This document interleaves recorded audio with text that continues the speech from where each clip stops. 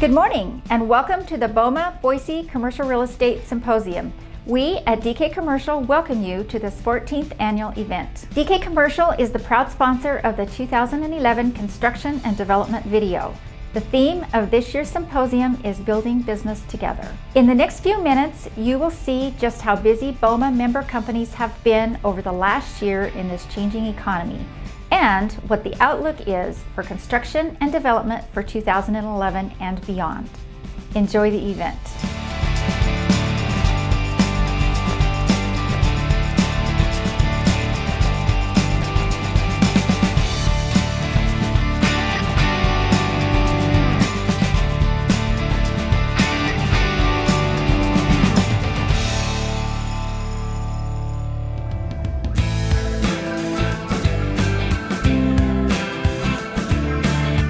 It's time to see how 2010 measures up compared to other years in the commercial construction and development industry. We have had an amazing 2010, and there has been lots of activity. It's been very productive. It's been interesting.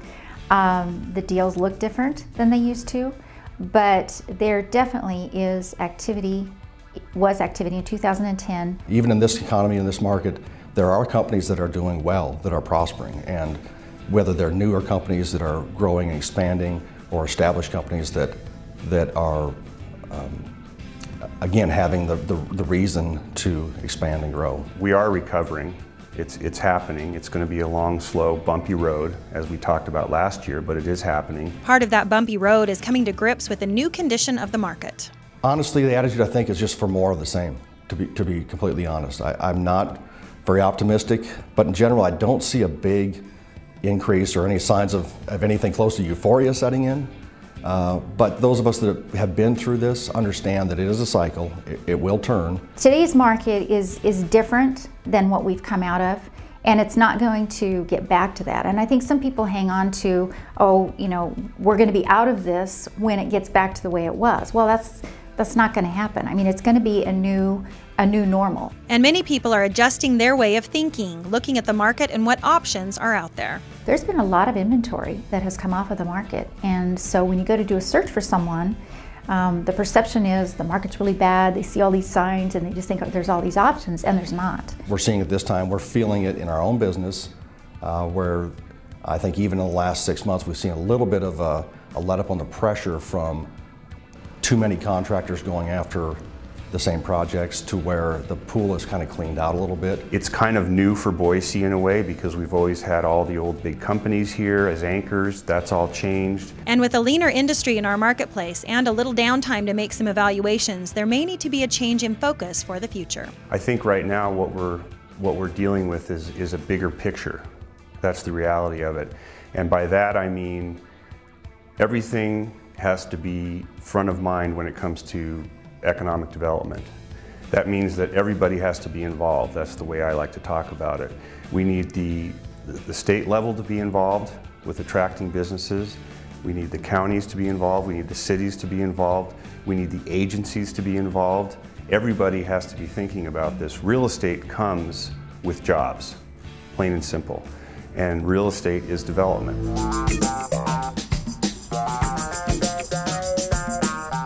The City of Caldwell is celebrating after the opening of Treasure Valley Community College, which added dozens of jobs and brings nearly 1,000 students to the downtown area for classes.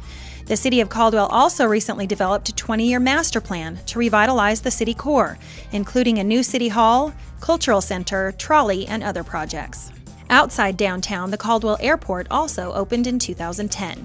What's being labeled the most state-of-the-art building in Nampa is the 64,000 square foot Hugh Nichols Public Safety Building on 2nd Street South. It takes up an entire city block. The nearly $15 million project will house the city's police and fire departments and includes a 216-space parking structure. In Nampa, near the Garrity Interchange, some good news for the empty Sam's Club building. Reports indicate that the new owner, Pacific Sports Complex, plans to transform the building into an indoor sports facility. On the opposite side of the freeway at Nampa Gateway, Idaho Athletic Club, Edwards Theater, Sports Authority, and a retail strip are all open, joining anchor stores JCPenney and Macy's. The 11th Avenue Bridge was completed in 2010 as part of an overall I-84 corridor expansion, allowing a third lane to be built in each direction of the interstate main line. That expansion on the interstate opened 3 lanes in each direction on the 6-mile stretch between Garrity and Meridian interchanges. The project also includes enough space to add a 4th lane on each side of I-84 once the 10-mile interchange project is complete. 10 Mile is, in my opinion, going to create the new center of the valley. It's really kind of the bridge point between West Meridian and East Nampa. It is forward-thinking in that the intersection is designed to accommodate the future. And that, coupled with what's happening with the freeways, is going to pay dividends for Boise for decades to come. And I applaud everybody involved. Along the 10-mile interchange corridor at 10 Mile and McMillan, Walmart recently closed on ground there. And in Eagle Island Marketplace at Linder and Chinden, a Fred Meyer-anchored shopping center is underway, set to be complete summer of 2012. And so when that opens, it's obviously going to have ripple effects, not only commercially, but it's going to provide good access for the neighborhoods and the residences that are within close proximity to it. To the north in Kuna, the nearly $6 million Kuna Elementary School is taking shape. Construction will be done this summer. In Meridian, several projects of note. Broadview University in Gramercy was completed in January. The $6 million project is open for classes. Retail continues to fill in at the Portico in Meridian on the corner of Franklin and Eagle Roads. In Pine Bridge Medical and Technology Park, construction is underway on PKG, a new $5 million corporate manufacturing building that is set to be complete this fall. On North Eagle Road and Commercial Street in Meridian is the nearly 50-acre campus by Sensi. This first phase of construction includes a $4 million manufacturing and distribution facility, set to be complete the end of the summer. Developers tell us projects will soon be announced for Center Point Marketplace on Ustick and Eagle Roads, including retail buildings going up this spring and summer. Jumping to southeast Boise, the Barber Station project, just over the river near the East Park Center Bridge. The 54-acre professional business center includes some retail service space and is surrounded by the Mary Ann Williams Park. At Micron campus, no timeline yet on dates for a planned 50,000 square foot resource facility, including space for research and development of a wafer microchip, as well as space for future expansion. Near downtown Boise, the Crescent Rim project saw new life in 2010 after the project stalled for nearly 2 years. Construction on the $70 million project started up again last fall, and it's been reported that some units should be complete and sold by late spring or early summer. After 2 years of plan changes and adjustments, as well as trimming its budget from $100 million to $70 million, Jack's Urban Meeting Place, the Jump project, is scheduled to start construction this summer. That project will be built between 9th and 11th Streets and between Myrtle and Front. Construction is also underway on the corner of 5th and Front Streets for Concordia Law University.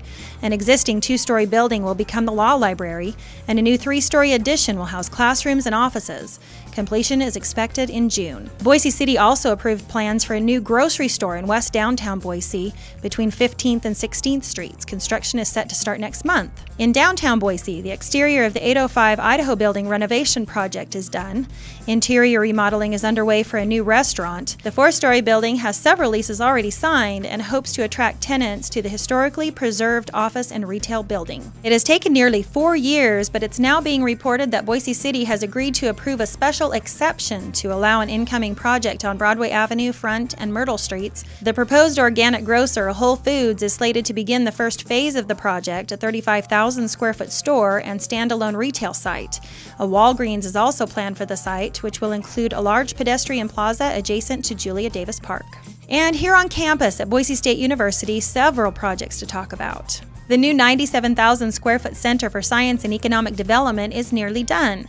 Construction on the 5-story, nearly $30 million building across from Bronco Stadium will wrap up this summer. The nearly $16 million Lincoln Student Housing Project is a 6-building development that will take 2 years to finish. The 4-story buildings located on Lincoln Avenue between Beacon and University Streets will house about 350 students. This summer, the second phase of the Lincoln Avenue parking garage will be complete. The $8 million project is on the corner of Lincoln Avenue and University Drive and has more than 650 parking spaces and 7,000 square feet of office and retail space. Construction is underway on the corner of Capitol and University Drive on the $37 million Micron College of Business. The 4-story building includes high-tech classrooms, a giant lecture hall, and a courtyard. The project is expected to be complete fall of 2012. Completed last summer was an $8 million addition to the rec center on campus, a 17,000 square foot aquatic center. And the $2 million transit center near the Student Union building will be done this spring. And finally, both men and women athletes at Boise State University will see a 2-story addition to the Taco Bell Arena with new locker rooms. The $3 million project will be done this summer. With so much to talk about, it's hard to believe the commercial development and construction industry is coming out of what some call one of the darkest periods in history. But as we look forward to the coming year and beyond, we may see light on the horizon and hope for the economy. In 2011, I really believe that this is the year that is a turning point in the market. And I think that the people that are willing to look at it in a positive way and define the market rather than letting the market define them, those are the deals that are getting done. Well, I think for 2011, it's going to be more that healing process. We're kind of bouncing at the bottom, I would say, and there's hope and there's talk and you feel little upticks, but then you'll get some news that makes you think, wow, we're still just bouncing at the bottom and we may be here a while. Personally, I think that the commercial cycle will be shorter than the residential cycle has been. Residential really started to tip in early 2006. So we are right at 5 years now. That's a long time. I think commercial is going to be shorter than that. So I'm thinking right now probably another 12, 18, maybe 24 months before we start seeing some new spec development, which in my mind is really the gauge. It will turn, change will turn, change will come. It's just going to be slow. It's going to be baby steps. I think 2011 is going to be a great year. We're looking forward to it.